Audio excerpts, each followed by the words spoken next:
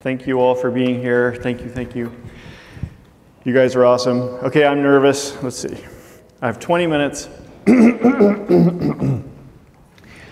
So my plan is to describe some things the Zcash Company has done and then reveal a whole bunch of formerly private internal facts about Zcash Company's finances and stuff like that. And then describe where, like, the big picture of where I think we have to start a communal conversation about where we're going in the long term in the big picture. This is the first thing we did. The Zcash Company was formed about 4 years ago by raising about $3 million from some investors. And then we spent most of that in creating and launching Zcash 1.0, which was codenamed Sprout. And this was a huge step forward because as you, at least half of you already know, I guess, since half of you are techies, Zcash Sprout uses the zero knowledge technique for protecting privacy, which is the, in my opinion, is the only known method so far that's good enough to actually protect privacy in practice. It was a big step forward. And here you see most of the team at that time, 2 years ago, on the day of Sprout's activation. And then last night was the next step.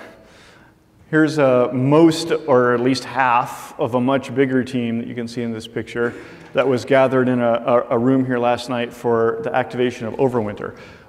Overwinter is, at a technical level, a modest improvement, but at a governance level, it's a really important precedent. So at the technical level, Overwinter has about 3 features that are worth mentioning.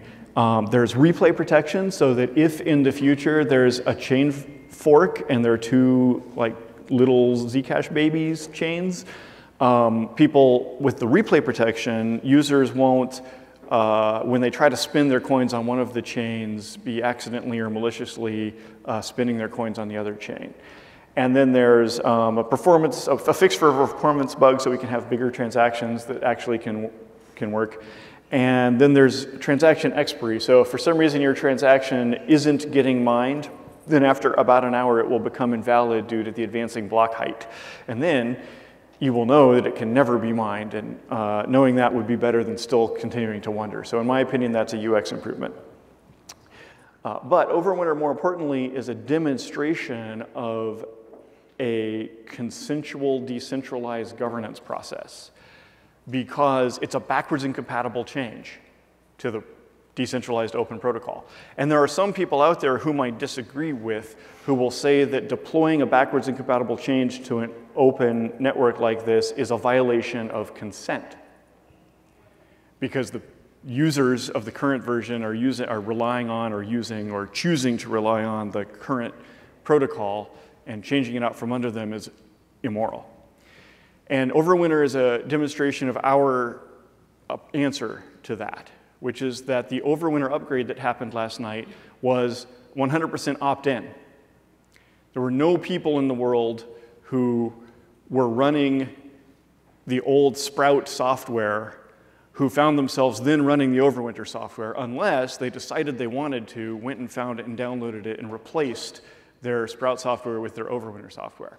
So there's at least 2 layers to this, and by the end of this talk, we hope to get to the 3rd layer. But the bottom layer is consent, opt-in.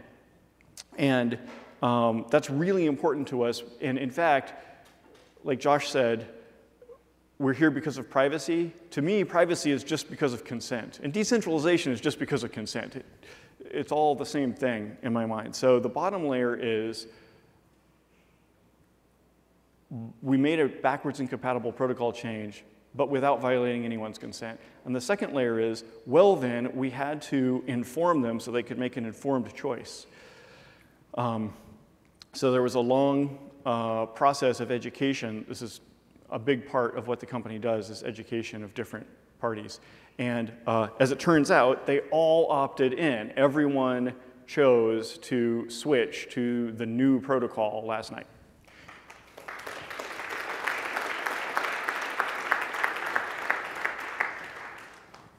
And then along the way, the other thing we've been working on is called Zcash Sapling, planned to activate in October of, not on October 20, but in October, okay, that's a mistake. It's planned to activate on October 28th, which is the 2-year anniversary of Zcash, the 2-year birthday of Zcash. As some of you may know, Sapling is another technical breakthrough. Oh my God, I'm way less than halfway through with my slides, so I'm gonna have to talk twice as fast. Sapling is super great, and Sean Bowe is gonna give a whole talk about it soon. And the point of it is that it makes this advanced privacy and security technology efficient enough that we can then push it to become ubiquitous, which we don't have yet. Like, privacy and the privacy technology are necessary for achieving our mission, but they're not sufficient. Then the other thing we do is education. So here's an example of the kind of people. There's many different sort of people that we go around educating, and among them are regulators. So we flew to New York many times and explained the technology to the New York Department of Financial Services, whom you probably don't know is the most aggressive regulator of cryptocurrencies in the United States and probably in the world. And we argued to them that, well, so we explained the facts about the technology, and then we advocated, and we said that we believe user-protecting technology is part of the solution, not part of the problem. That user-protecting technology is a building block of a well-governed democracy, that it serves the purposes they have to protect their people from being targeted by criminals, and their responsibility to form safe and efficient markets and consumer protection and everything else, and national infrastructure and whatever. And I don't know what they're thinking, because they're government officials and they're the ones who ask the questions, so they didn't tell me what they were thinking. But after we had that conversation, then they put out an official press release on their official government website that said, New York Department of Financial Services has approved Zcash, including Z addresses, as, yeah.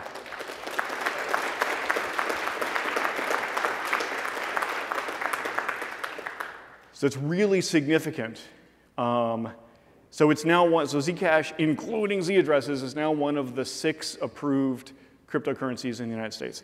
Okay, and then Gemini is this exchange that's regulated by the New York Department of Financial Services, and they're very conservative and cautious and regulatorily compliant and all that, and they now have Bitcoin, Ethereum, and Zcash as the 3 coins that they'll sell to they'll allow their customers to trade. What else? Okay, oh yeah. I still have 6 minutes to expose all of our finances and tell you the important questions I want your help answering.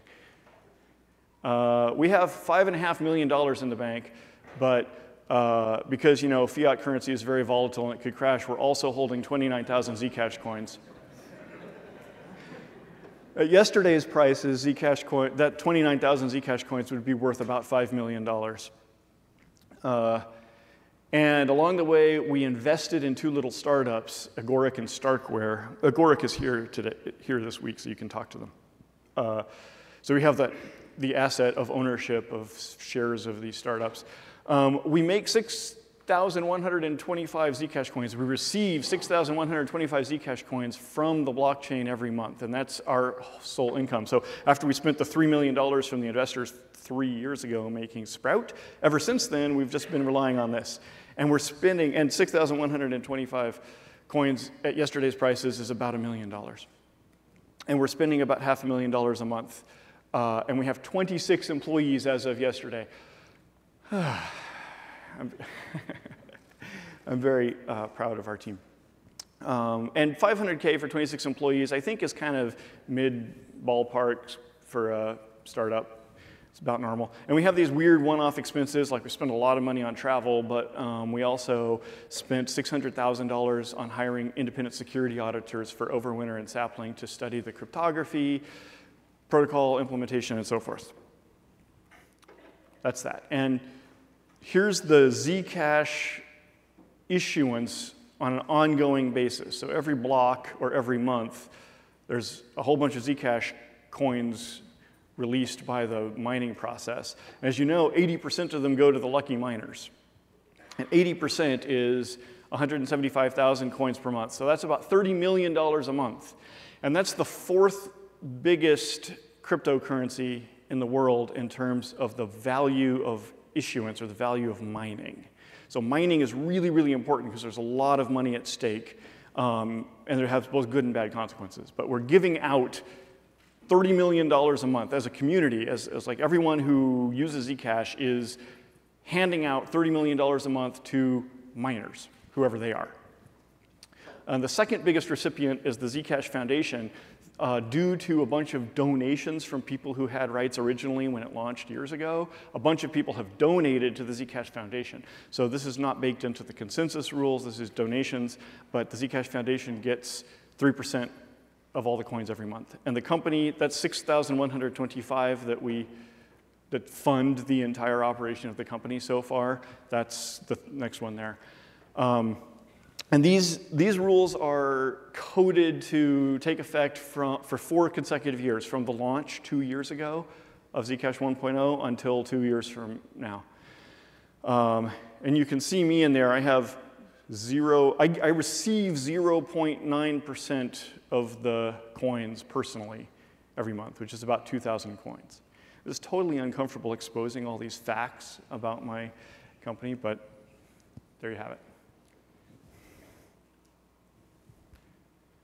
Okay, so that's just about the company, and the reason I think the most important outcome from this conference is much bigger than that. All of that about the company is just one building block that you need to take into account, because there are these massive open questions that we need to be addressing as a community starting now. Now's the time. And you are the best possible group to do it. Almost everyone that I would want to have in this conversation is already in this room or is due to arrive later today. So first of all, roadmap, sustainability, decentralization. Which order? Okay, roadmap. The company has proposed a roadmap for the company's activities. But if Zcash is to achieve what we all hope for, we'll have to have a lot more than this. But the company has, we posted a blog post this morning that you can find that says, with the remaining 2 years of this funding and you know, with our current team and all of our constraints, Anthony says we have 5 minutes. Cool. What does the company think we can do well and is the highest priority to do over the next 2 years? And we posted a blog post saying that. And the emphasis in it is on usability and ubiquity of a private currency. Because we've already succeeded at a certain technological level, but we haven't succeeded, and for that matter, neither has Bitcoin or Ethereum or anyone else, on a usability and adoption level.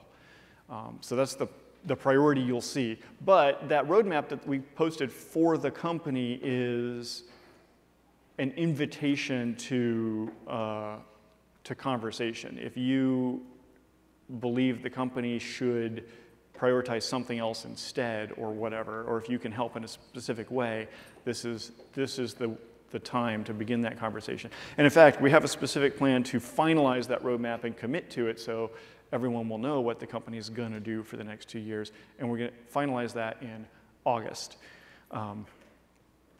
So sustainability is a critical question that the community has to decide for itself. And the question is, how should the development of Zcash be funded after that funding that I described earlier ends in 2 years? And decentralization, I think, is the most important thing. I actually think it's more important than usability. So here's the kind of question that's a totally legit question that different people can have, different reasonable, well-informed people can have different answers to. If we have to choose one or the other, and we might, which one should we do first or best, decentralization or usability? Well, my answer is decentralization, even though the company's roadmap for the next 2 years is on usability. But decentralization is bigger than the company. And I said that we already had opt-in and informed protocol upgrades, and I think that's a necessary basis for any decentralization, because it's one of those things where if you don't have consent and if you don't have privacy at the underlying layer, you can't build it on top.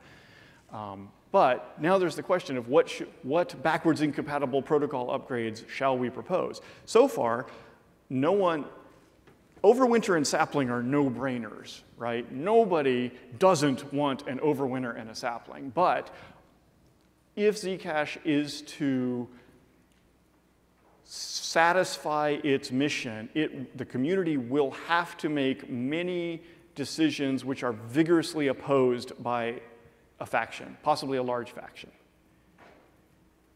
That's my belief. And so the process of coordinating and deciding that is the most important question. Okay, those are all my slides. Anthony says I'm almost out of time. Thank you all so much for being here. I am so grateful to all of you for being here. Thank you.